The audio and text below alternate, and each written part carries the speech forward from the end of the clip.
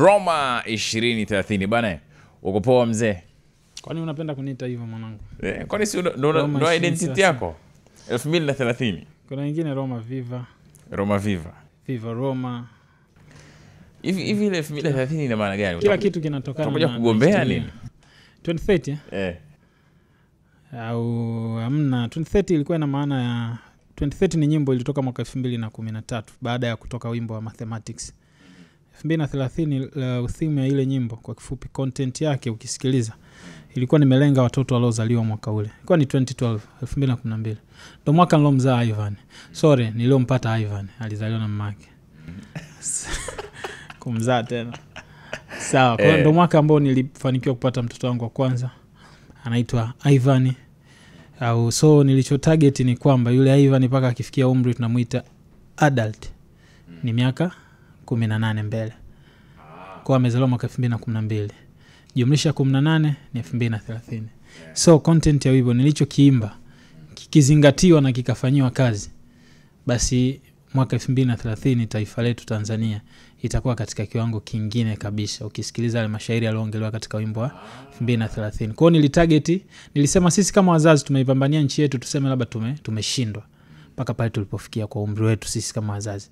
Kwa mawazo yetu yote tuanze kuambukiza sumu kuwalisha wale watoto waliozaliwa mwaka ule na kuendelea. Ndani ya miaka 18 tutakuwa tumewajenga sana vizuri kifikra, kimaadili, na watakuwa na uwezo wa kusimamia na kupambania taifa lao lilete maendeleo. Baada ya miaka 18 ndio itakuwa lini? Itakuwa 2030. Kwa hiyo ni kama maono fulani niliyoona miaka 18 ijayo, na kuanzia mwaka umetoka wimbo mpaka sasa ni miaka 5. Kwa bado tuna safari ndefu ya miaka kama 13. Yeah man. Bwana uko sawa lakini? Yeah, mimi nashukuru Mwenyezi Mungu, alhamdulillah, niko fresh as you can see me. Afya inaendeleaje? Afya bwana, kweli kiafya niko poa kabisa. I can move, naweza kutembea sasa hivi. Nimeona una jeraha kidogo mguuni. Ni jeraha jingine. Ni jeraha jingine. Majeraha vidonda vilishakauka. It's almost miezi 2 sasa hivi. Tumepata ilikuwa 4th of May. Umepandisha hii mic kidogo. Ilikuwa tarehe 4 mwezi wa 5 nadhani. Tarehe 4 mwezi wa 5 tunapata tukio. Kwa hiyo muda umeenda. Jeraha ambalo lipo si jeraha exactly. Ni mimi nilivunjika kidole cha mwisho, kile ambacho nakiimba.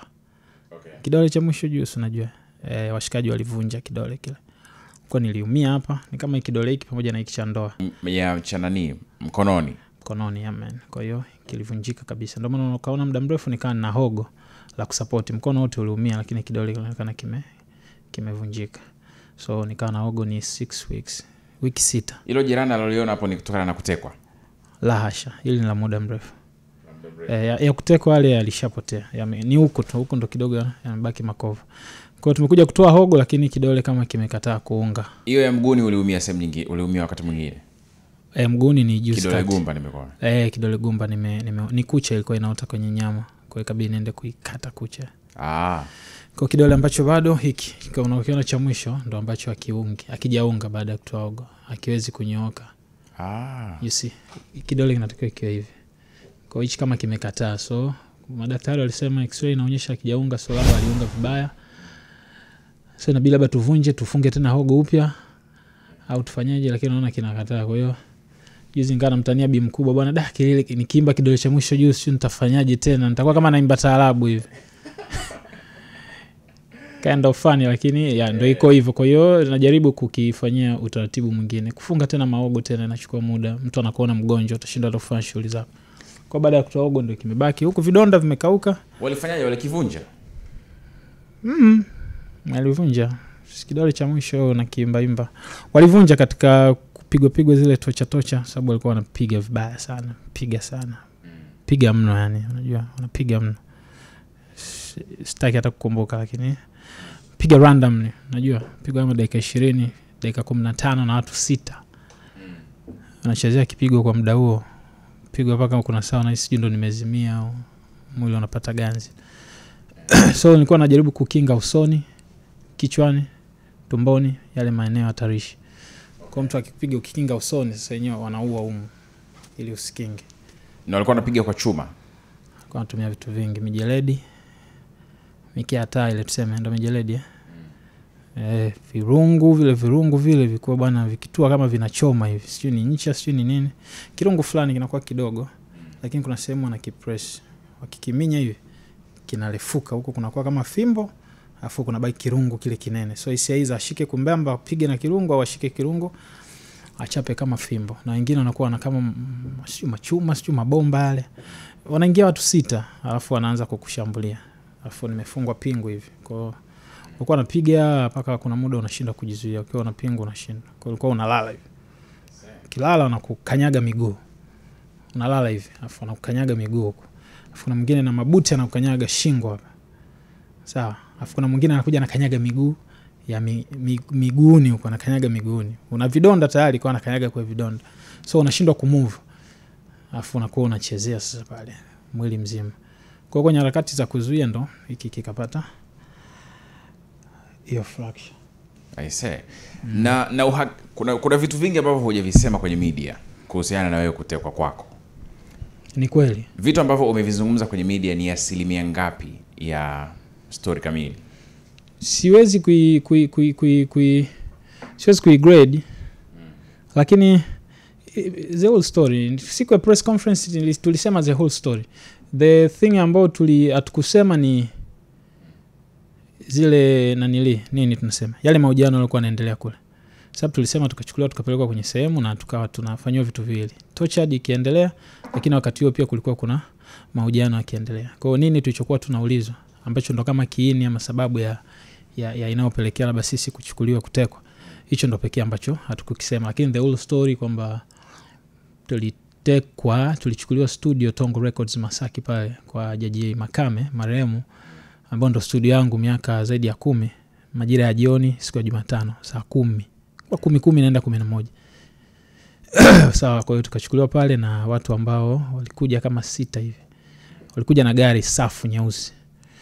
Tena hiyo naisema kwa sababu unajua nikipita mtaani huko ulisema leta Defender, leta Jeda, imekuja Noah tu. Haikuwa Noah. Aliyezungumza mara ya kwanza na kusema kwamba ilikuwa Noah, sijui alikuwa analenga nini au labda alipata mapepe tu. Walikuja na gari nyeusi. Zilikuwa safu, kama safu nyeusi tinted. Gari fulani hivi kuku. Kwa walikuwa kama 6 pale wakaja. Lakini before that kuna mtu ambaye na hakika baadaye nimeunga dot alikuwa yani mimi pengine tukio langu lilitakiwa litokea hata wiki 3 nyuma. Sasa kuna mtu alikuwa sema wanahitaji kutrack kwa kutrace, yani kama alikuwa ananifuatilia, anataka anipe deal ya kufanya tangazo ya kampuni moja 2 weeks before. Tena nakumbuka ni before hata issue ya NEA haijatokea. Bwana Roma, nataka nikupe deal ya tangazo wewe kama artist. Lakini na mimi nikamwambia mimi na studio yangu inaitwa Tongwe. Kwa hiyo ukinipa mimi kama artist tukalifanyie studio yangu ya Tongo ili brother na Jemada umpe paso yake pale kati yake. It's okay, jamaa alikuwa rahisi sana kukubali deal. Lakini sasa ikawa kwenye appointment tunashindwa kukutana. Mimi nikiwa free amekuwa amebanwa. Vice versa, akiwa free mimi nakuwa nimebanwa. Siku ambayo tumefanikiwa kuja kukutana naye ni siku ya tukio Jumatano. Ambapo nilimwambia basi poa anakuja, tukutane wapi? Tukutane Jackies Masaki pale. Kwa hiyo mimi nikawasha gari mpaka Jackies. Kafika na nikakutana naye kweli yule jamaa. Tukawa tunaongea naye deal. Kwa baadaye ndo nimekuja kugundua kwamba ule nao ndo ulikuwa mchongo. Yaani hata mshikaji naye ndo miongoni mwa watu waliotangulizwa. Wakati huo mimi nilikuwa nikitoka pale naenda studio.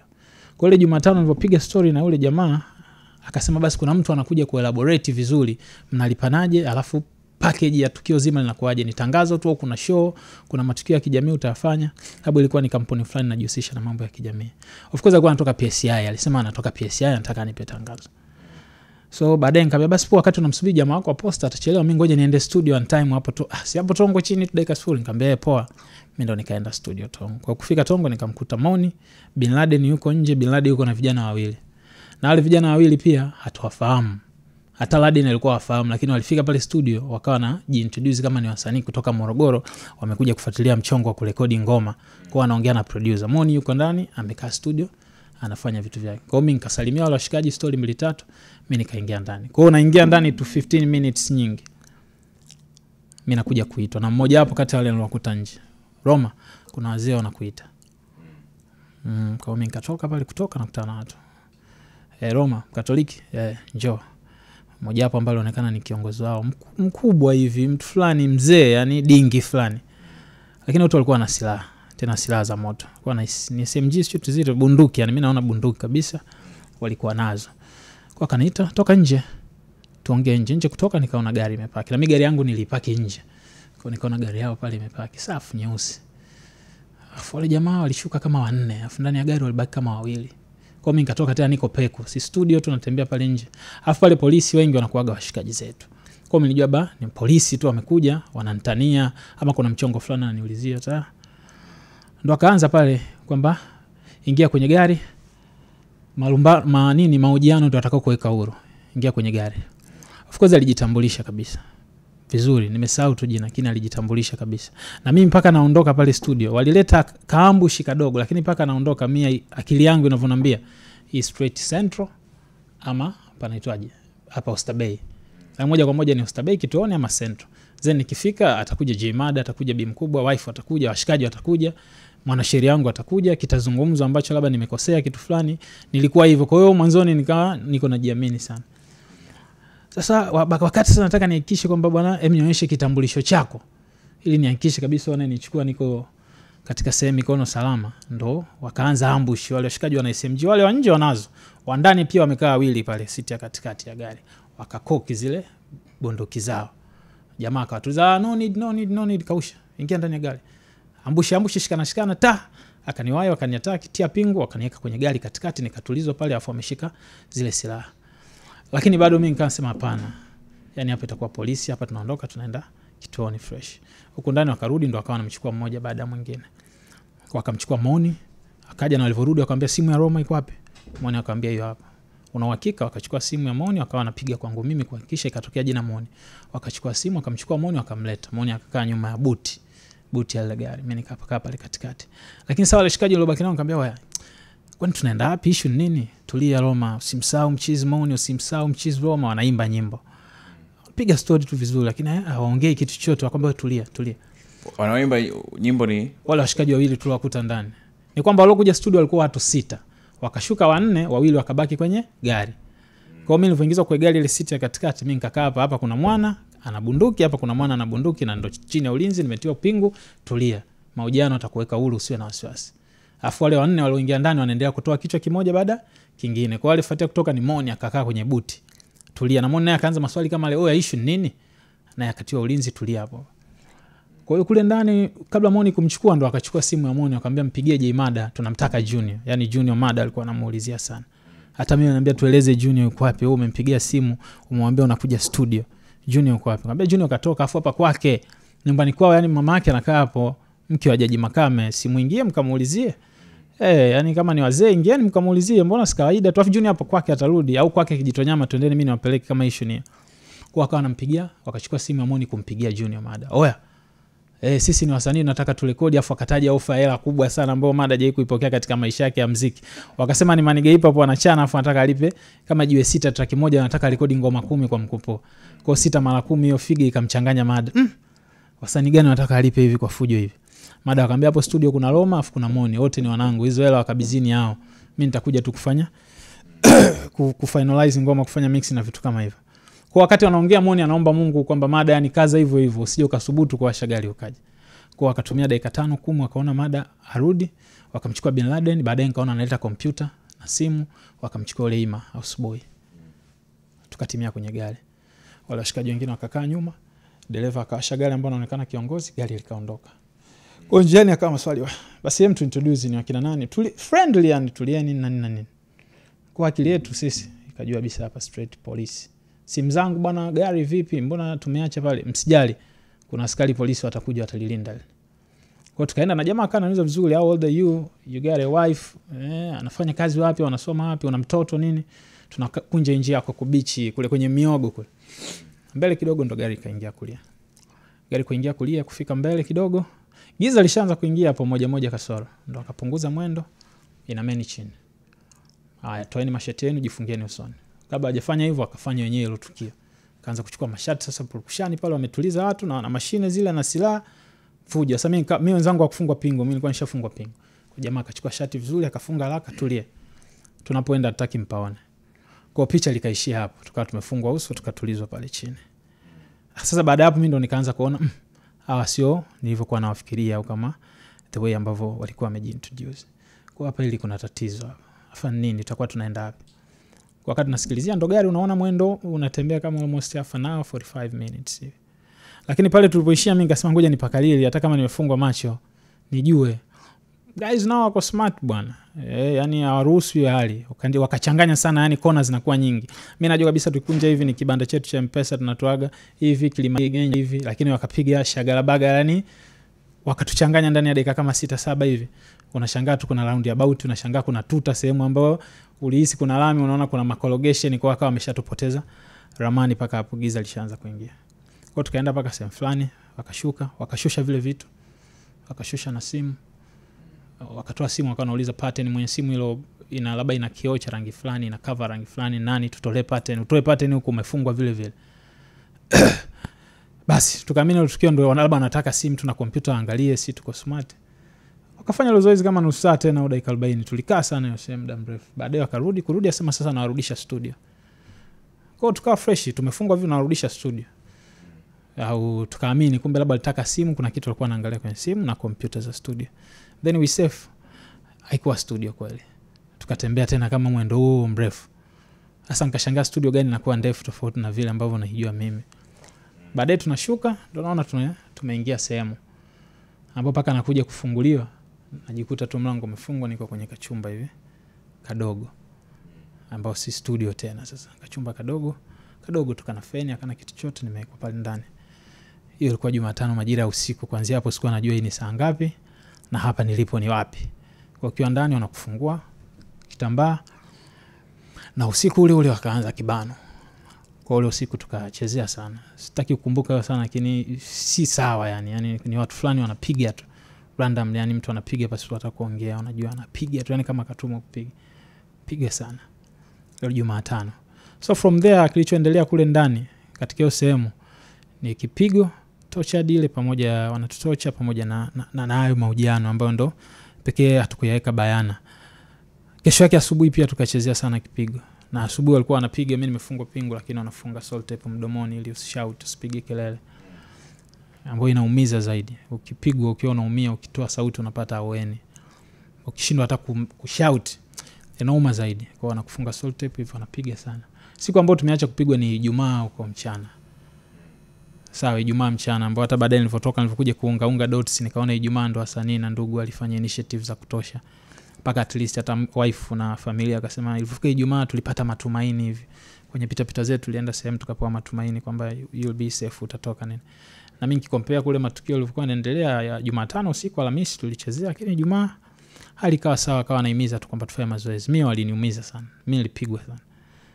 Kina Moni room walokuepo. Sasa mimi nilifungwa room peke yangu.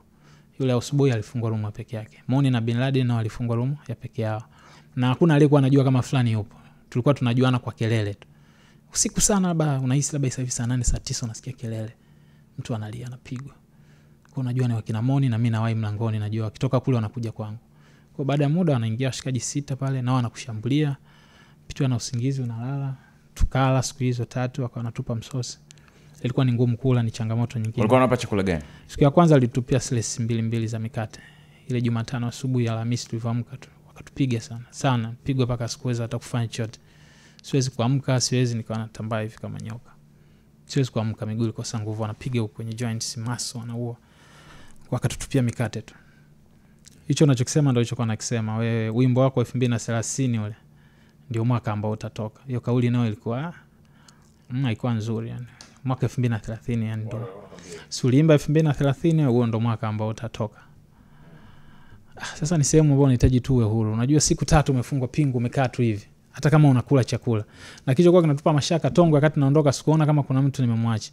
Je, familia inajua? Yani mimi hofu yangu ilikuwa kwamba nyinyi mnajua, nyinyi mna habari. Kwa hata washikaji wakikaa nauliza oya. Sawa mwanangu, nimechezea hivi, umenipiga hata sielewi mwanangu nini sababu. Can I make a call? Yani kuna sana niliwaambia kuna siku nilimwambia bwana naweza kupiga hata simu hata kumtext wife kumpa maelekezo sababu mkubwa huko mtamua. Mimi nitakuja kutoka hapa nikifika nyumbani nazika mtu tena mwingine. Ni bora mtu ajue au anajua relax, tulia. Tunakwambia hivyo tulia na tutoka nafunga mlango. Hujui hata saa ngapi. Unalala, unaamka usiku. Usiku ukiamka unahisi tu ni usiku. Wakati wote mmezibwa macho. Ukiwa ndani unafungua macho. Ukiwa ndani unafungua macho. Ukitaka kutoka labda unataka kwenda kujisaidia, unagonga, wanakuja. Nini nataka nijisaidie? Geuka ukutani. Unaongea nao tu kwa sauti, geuka ukutani, na geuka ukutani. Unakuwa mtu anakuja watatu, anakufunga, unatoka. Haya, kunja kushoto nini na nini. Kwa hiyo kupata nafasi ya kuwaona wao wenyewe usoni. Wanavaa baseball cap na miwani class. Wakija kuombolile ile ni rahisi kukumbuka. Wakija kuombolile ni rahisi kukumbuka. Lakini wanavaa baseball caps unazijua zile, wanashusha mpaka hapa. Na pia hataki kukupa nafasi ya kuwaona. Kwa kichokoa inalipa hofu ni kwamba mtaa unajua. Kwa siku ya kwanza akatupa mikate ile, tukala slice 2, tukajua ndo maisha yatakuwa hivyo. The next day usiku wake hata sijui kama ni usiku, sababu alikuwa anaweza kaingia kwambia unajua sasa hivi saa ngapi? Unajua hapa ni wapi? Yaani kati ya vitu vyote kwenye historia yangu ya kutekwa mimi sijui ile eneo ni lipi. Sijui. Lakini ukinichukua ukinipeleka katika kile chumba, nikakaa kwenye kile chumba, nitakwambia bwana nyumba ndio hii. Lakini siwezi kukumbuka ni mtaa hata kuguess. Kwa hiyo wanaweza kaingia kwambia habari za asubuhi. Afu kumbe ni usiku. Unajuaje? Kwa kuna michezo kama hiyo, unajua hata kile chakula cha mchana au nini, lakini mimi nilikuwa nikipewa chakula ndo nasikitika. Naona kabisa tunaendelea kulala hapa kati sipa kukaa, yani si sehemu njema. Kwa hiyo akatupa msosi na siku ya kwanza niligoma sana kula. Lakini sasa jamaa anasema tena tunatoka 2030, nikasema hapa nikisusa kula. Wakagundua nimesusa, afu wakaamua wenyewe kunikazia kuanzia kesho kutwa hivi itakuwaje. Kwa hiyo nikaa na iko kachangamoto sana, nikakaa chakula muda mrefu. Baadaye nikasali kwa imani yangu tu. Ngoja nielemewa alinifunja jina. Alivunja kidole akavunja na jina ile. Kwa hata test ya chakula sikuweza kuipata, siwezi kumumunya. Tulikula walipika wali kuku. Siwezi kula ile. Akavunja jino zima. Kipande. Toka damu sana. Kipande afu ya mbele yote akawa anacheza. Akawa anacheza ile hapa akavunja kipande. Kwa hata test ya kula sikuwa nayo. Kwa hiyo tumekula siku zote 3. Tulikula mkate, tukaja kula wali kuku, nakumbuka tumekula ugali samaki, tukaja kula wali maharage. Siku ya mwisho tulikula ugali samaki. Kitu kama chakula ugali samaki. Kwa hiyo siku ya mwisho ile Ijumaa ndo ikawa tosha disease imeishaisha. Unaweza wakaja tu anakukanyaga kwenye vidonda. Umeelewa vizuri. Mimi nimechafuka, nguo yangu imeloa damu, shati ilikuwa limeloa sana damu afu analitoa ameleka kwenye corridor. So kina Moni wakipita kwenye corridor, mimi hawajui nilipo. Lakini wanaona shati langu jeupe limejaa damu. Kwa hiyo nao ikawa inawapa hofu. Brother Ibra tunamsikia analia sana. Si tunalia, lakini sasa kinachotokea kina Moni wako wawili. Wakipigwa na watu 5 at least. Afu anashangaa ile mtu 5 zote zinatoka, sio mtu 6 zinakuja kunipiga mimi mtu mmoja. Kwa hiyo alikuwa anapata hofu. Akikaa chumba chetu ukuta anagonga ukuta usiku. Wananiita, yani wanahisi labda nitasikia. Walipokuwa wanaona shati lako walikuwa wenyewe wameishiwa macho. Ukiwa unaenda chooni, ukiwa unaenda chooni unatoka unapita unaweza unaona corridor. Unapita unaona corridor. Unaona corridor paka unaenda chumbani kwako. Umeelewa vizuri. Kwa unapita, mimi pia napita naona kabisa sweta la Moni. Kwa siku nyingine hata ile sweta la Moni alikuwa analitumia pia kukufunga macho. Lakini pia mbali na hivyo pia ilifikia situation nikaona mimi nilichokuwa na kiwaza. Kwa nini hawa jamaa wanatufunga macho? Kama wana nia mbaya, nataka labda tu. Of course wana nia mbaya, siwezi kutetea, wana nia mbaya na sio kitu tunacho entertain. Lakini kwa nini tena mnafungwa macho? Ni kwamba hiyo kama nikasema tutatoka tu sisi. Hapa tuwezi kumalizika, tutatoka. Ndio maana anatufunga macho ili tusione. Kwa hiyo ilinipa moyo nikasema pia usalama wetu ni kutokuona chochote. Kwa sababu nikifungua macho afu nikakuona miladi hayo, utaniruhusu tena utaona mimi nimeshakuona. Kwa ni bora siendelee kuona, mimi baki tu na Mungu wangu, niombe Mungu wangu kwa sababu I know myself I'm innocent. Walichokuwa wananiuliza mimi sinacho, sifanyi hicho ambacho anafikiria mimi nafanya. Kwa hiyo yani mimi nilikuwa innocent. Kwa hiyo mimi nikasema nashtaki kwa Mungu, mkono wa Mungu utakuja utawahukumu. Na paka kesho ndo neno langu kwa sababu sihusiki na chochote kati ya vile ambavyo walikuwa wanauliza. So viliendelea hivyo mpaka siku ya Ijumaa majira ya usiku 8:7. Ndio siku ambao waliingia, tulikuwa nimelala, nimepigwa, nimeshachoka, nimeumia, nimelala. Wakaingia, inuka, geuka nyuma, wakafunga huko, wakafungua pingu, wakafunga mikono nyuma, wakafunga miguu. Funga kote yani kama mbuzi vile unajua. Funga miguu, funga mikono. Na anafunga na vitu vitatu. Anafunga na kamba, 4 kamba, kitambaa, yani anafunga kamba kwanza. Afu anafunga na kitambaa, afu anakufunga na waya, afu anakufunga salt tape. Miguu na mikono. Afu mdomoni anafunga pia salt tape. Huwezi kushout, mkononi anafunga kitambaa na kazi. Afu anafungwa nyuma. Kwa kitambaa cha mdomo na cha pua na cha machoni vikubwa vinakutana kwenye pua, hata upumuaji sio mzuri. Yule Bin Laden anapumua, alikuwa analalamika sana. Kwa anashindwa kupumua, anashindwa kutoa vitambaa, umefungwa nyuma. Basi wakatuchukua wakatutupa kwenye gari na safari ikaanza. Mwendo ule tu 45 Sasa you can imagine dakika 45 afu usiku kama saa 8 hamna foleni, ni eneo gani ambao tulikuwa mpaka safari inaenda kuishia Ununia. Na pia inawezekana labda tulikuwa maeneo, unajua mimi naweza nikatoka hapa nikazungusha gari lakini nikarudi hapa kwa sababu umefungwa ukahisi kwamba tumeenda mbali mrefu. Kwa mwisho siku akaenda akatutupa. Mimi wakati niko kwenye gari kiukweli ni Mungu tu. Mimi nijaribu kutoa mkono wa kushoto. Yani kwenye gari nikaweza kutoa. Nikaona kabisa kidole gumba kimetoka na inatoka. Sasa kwa gari walitulaza afu akatufunika na turubai.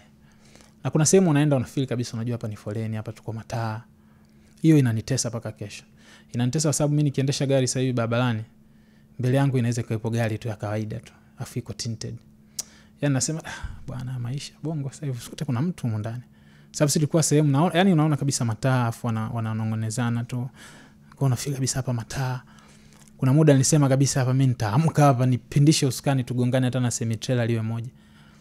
Lakini sana sita sema nikifanya hivyo afu nikafeli hivi wananichukuliaje. Kwa kuna vitu kama hivyo. Kila saa nikiangalia nikipita barabarani naona kama nakuwa na machale hivi. Wenyewe walipokuwa wanawasiliana walikuwa wananongonezana. Kwenye gari walikuwa wananongonezana. Usikii wakiongea chochote, yani wala wasikii wakiongea chochote. Wananongonezana wako razi wasimamishe gari, unabaki na watu wawili, unasikia milango tu imefunguliwa, wanaenda kuongelea kwa mbali sana. Jaribu sana kutega sikio lakini wanakuwa wananongonezana. Afu wanarudi. Hawajaongea, yani wakiwa kwenye gari ni buyu kweli. Maswali ambayo mliulizwa ni kama mangapi? Kila mtu aliulizwa kimpango wake. Maoni kimpango wake naona hivyo baada ya kutoka sisi tunaongea. Mimi walikuwa wananiita vitu vingi sana. Mimi wameuliza vitu vingi sana ambao vyote si usikinavyo. Yani mimi si usiki hata na kimoja. Maswali yalizidi 30. Topics nyingi tu. Topics zilizidi. Hapana, haiwi kwamba swali la kwanza ni hili, swali la pili ni hili. Yani ni kitu fulani kinazaa kitu fulani. You see? Sawa, si swali ambalo liko ni it's like a freestyle fulani kwamba the main thing wewe labda una kitu hiki na hiki na hiki. Lakini ukisema ukijibu hivi kinazaa hiki. Kwa hiyo unajiona kama wanakuhusisha na vitu vingi sana. Mahojiano yalichukua kama muda gani? 2 times. Natoka Roma mnaenda sehemu fulani ambayo inaonekana kama ofisi. Na ndo pale wanauliza. Mkiwa mmezibwa macho? Peke yangu mimi. Wenzangu nao pia walikuja kuuliza hivyo same case. Wamezibwa macho? Unazibwa macho, unafika pale unapigwa maswali yako, unaulizwa afu unarudishwa chumbani, unaendelea tena. Afu kesho yake ile siku ya Ijumaa ilikuwa Alhamisi mchana, nadhani ilikuwa majira ya mchana. Bila shaka. Alafu Ijumaa pia. Na Ijumaa aliposikiliza Ijumaa kidogo kwa kuna matumaini hata the way ninavyojibu wanavyoitikia. Yani ile Alhamisi ilionekana kabisa hapa sitaendelea kuishi. Ijumaa kidogo kwa kuna majibu fulani ya kuridhisha. Kwamba it's okay yani mpaka Ijumaa nikahisi kabisa leo Ijumaa wanaweza akatutoa, leo wanaweza nikaiona familia. Na hapo nilichokuwa nafikiria ni familia yangu. Hapo ulivyokuwa unasema unahisi ilikuwa ni mchana. Kuna wakati ulikuwa unaweza kuona mwanga. Ukitoka nje unajua. Yani nitakupa situation moja. Kuna muda unafika. Wanafungua kitambaa. Wanafungua kabisa kitambaa. Fungua kitambaa kile unamuona alikuwa mbele yako. Kasha kofia paka hapa na kuangalia hivi anaongea naye. Ndio maana nakwambia akija kuombo hilo kumkumbuka ni rahisi.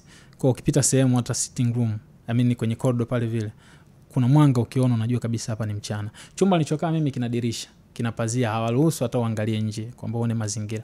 Lakini unaniacha chumbani mwenyewe siwezi kuacha kuangalia nje.